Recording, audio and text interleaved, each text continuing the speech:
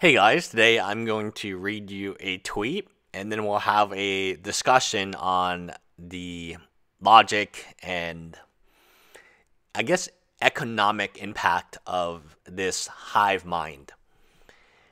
Wow, I can't believe Wizards Magic allows PewDiePie to play MTG Arena. This is completely unacceptable. I don't want this person in my game. Ban him or I'll never put Magic products in my Amazon wish list for other people to buy for me ever again. Now, two things I want to point out. This obviously could be a troll account and probably is, but it does show you the attitude of many Magic players. I would say probably 80% of Magic players feel this way and they're all about inclusion, but to include people, we have to exclude the majority of people.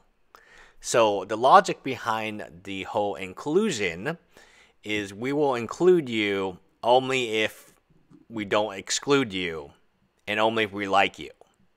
So it's kind of like the popular kids in high school saying we're all about inclusion and rainbows and unicorn, but hey, you nerds, sit in that table because we are excluding you.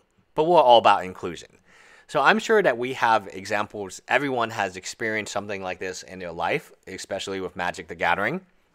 And the problem is, and there's a psych experiment, when you have a bunch of nerds and then there's, jocks and popular kids above, quote, in the hierarchy, the nerds have to band together because, to survive. It's a survival instinct. They're going to band together with whoever they can band together with. It's like when you get to choose who you want to be partners with on a group project, some people are not going to get chosen just by default and they have to be in a group together.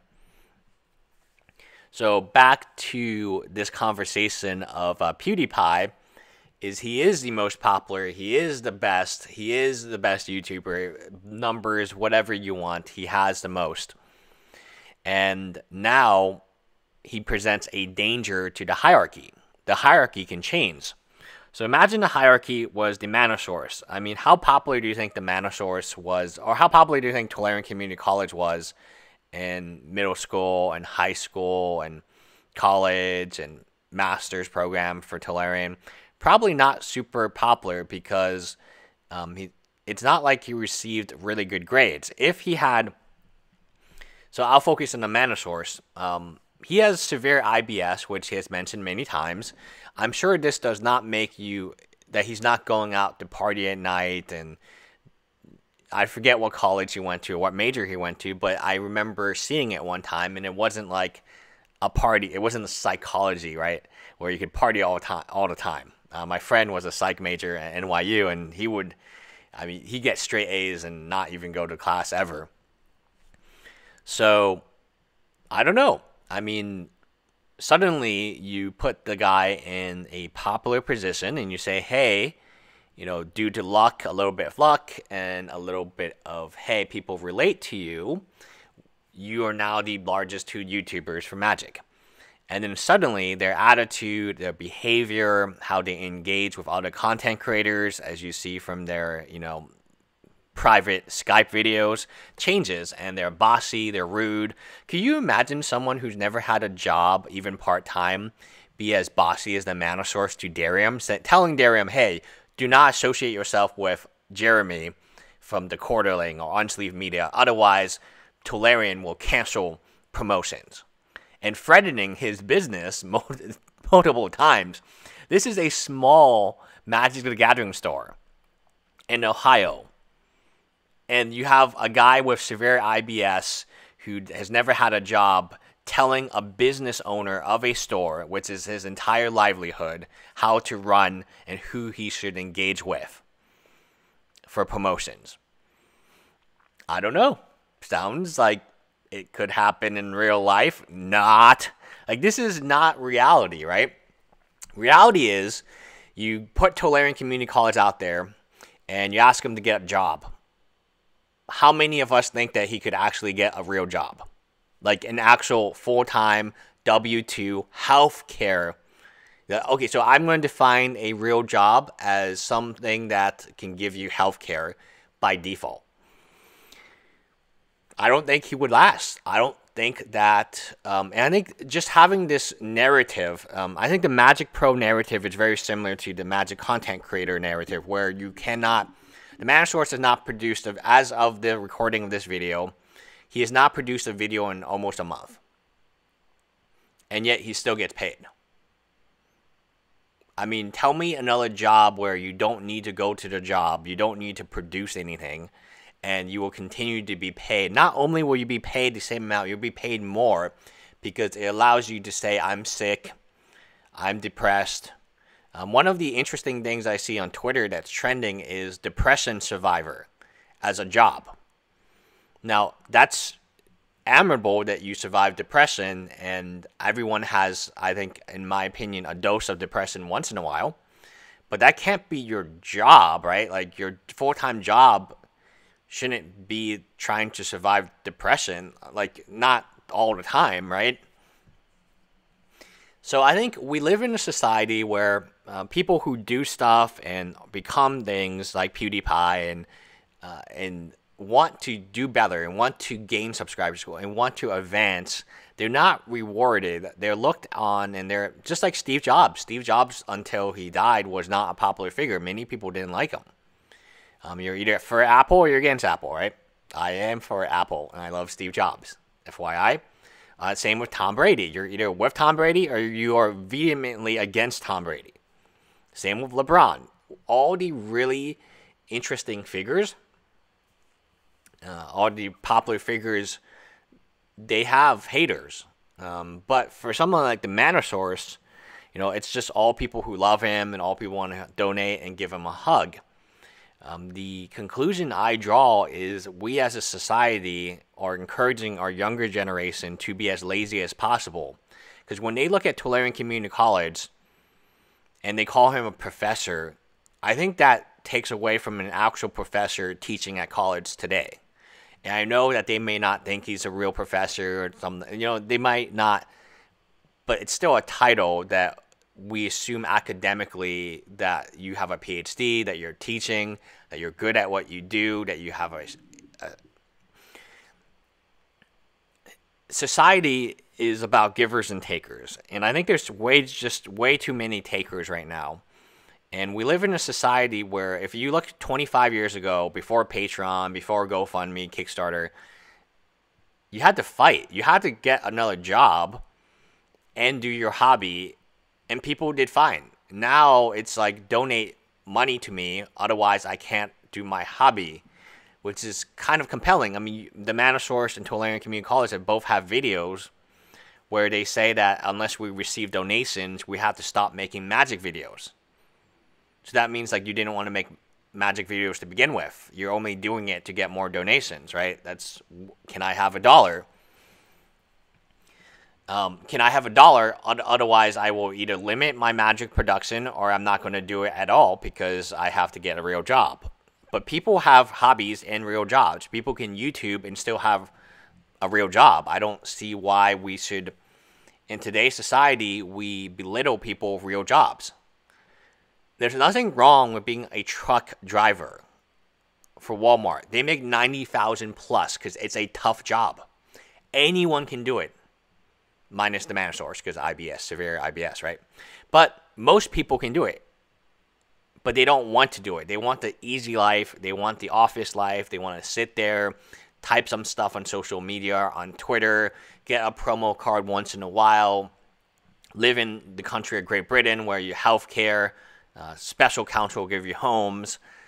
Based on the TV I watch from the BBC, it's like an immigrant can move to Great Britain, not pay for his housing, not pay for like education, not pay for anything, and the system will support him.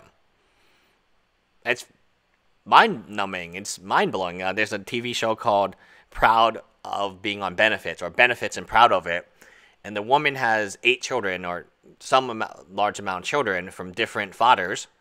I think it was 8 children from 6 different fathers, and they built her a brand new £500,000 home, which is like $1 million. And she was complaining that it was near a railroad. We live in that society, and that's where you see here about PewDiePie, is you see people who are not, they don't like the hierarchy to be shaken up, and they just want to. It's like the gravy train. The best example of this is the gravy train, which the Pro Tour was at one point. If you're on the gravy train, and there's only a limited amount of spots on the train, you will do whatever it takes to push people off the train. You will do whatever it takes to get your seat on the train. And when some big danger like a PewDiePie comes along, you will do whatever it takes to make sure that he doesn't impact, because it's your livelihood. So there's two types of people in Magic. There's the type of people who spend money in Magic, and there's the type of people whose whole entire livelihood is based on Magic. So let's take the Manosaurus for example. He's never had a part-time job. He's never had a full-time job. Therefore, where is his income coming from? Where is his plane ticket coming from? How is he able to go to GPs and injure himself all the time? How is he able to pay for health insurance? How is he able to pay for his diet? How is he able to pay for his training? How is he able to live in Great Britain for so long, away from his home? And the answer has to be people are giving him money to do so. But I think that's actually very harmful to him, because eventually Magic will go away, or Magic will change. Maybe MTG Arena makes it all about the double ifs and the younger crowd. Because if Magic becomes an esport, the demographics will look nothing like it looks like today. Today, it's like 40-year-olds, 50-year-olds, 30-year-olds like me. I'm no different. But if Magic really becomes an esport and moves away from paper, which I fully expect it to do, then you're dealing with a different demographic.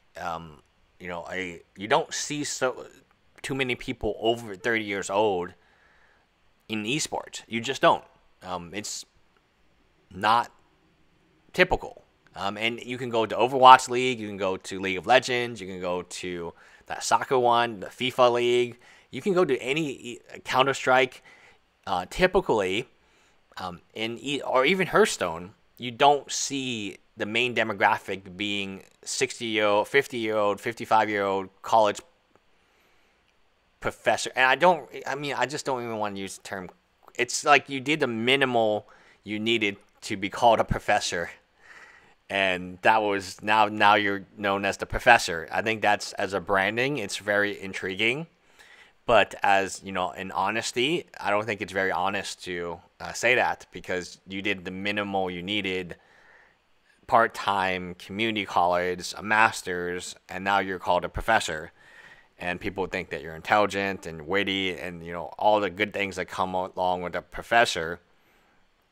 I think the professor who's like a basketball player on YouTube, he's more of a professor than to learn community college, right? From the videos I see.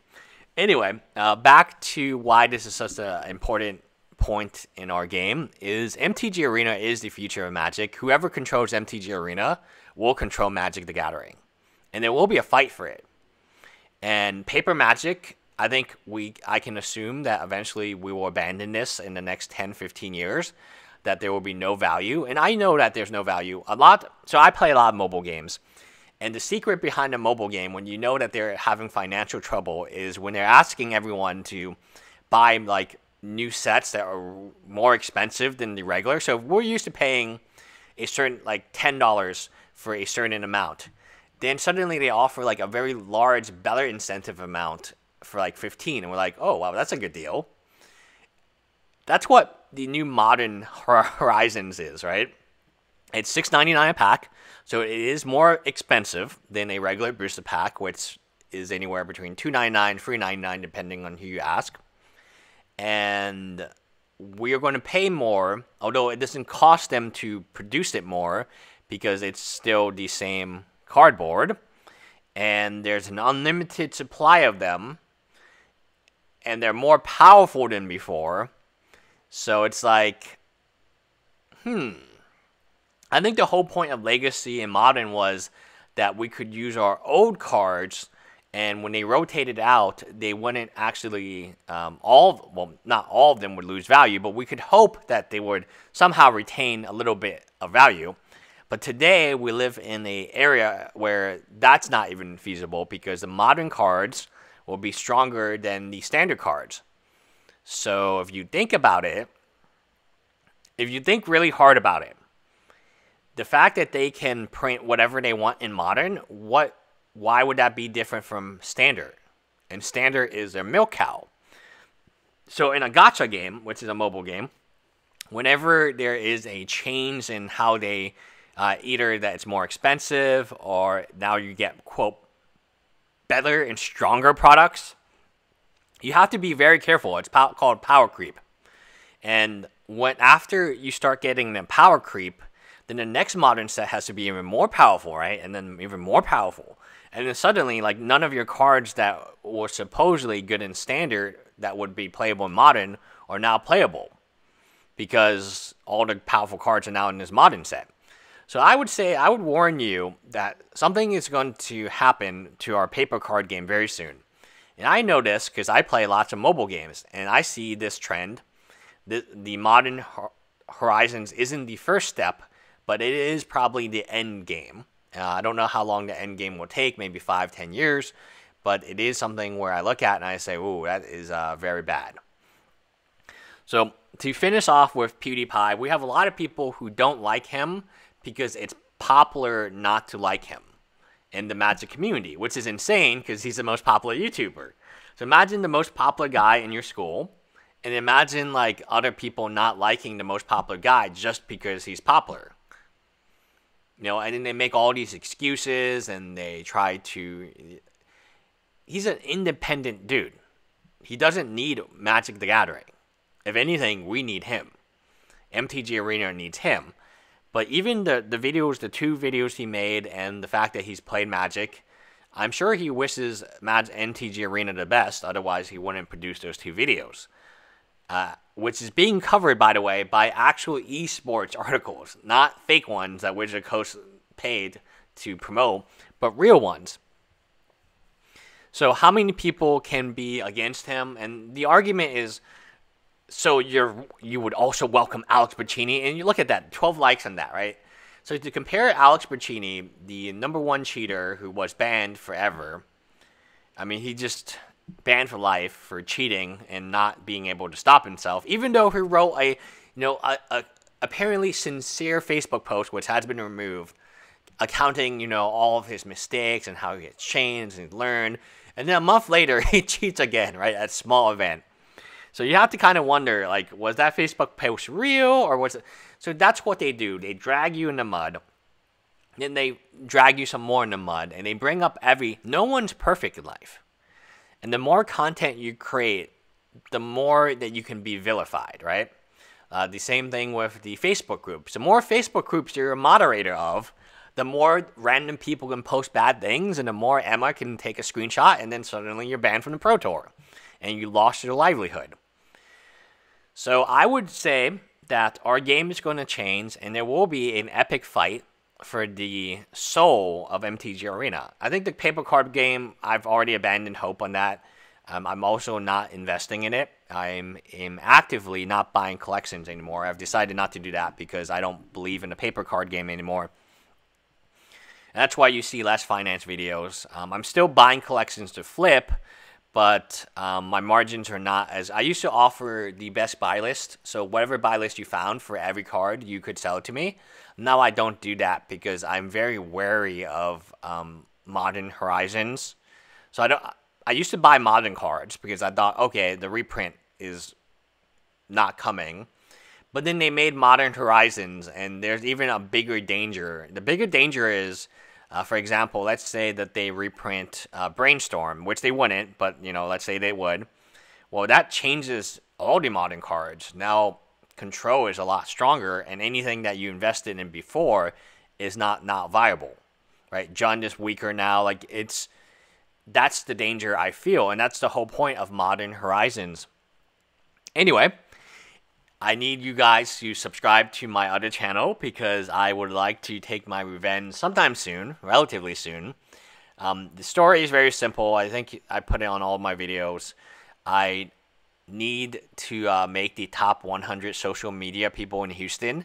I have been left off that list intentionally, and I think it's very sad because I do have the biggest LinkedIn.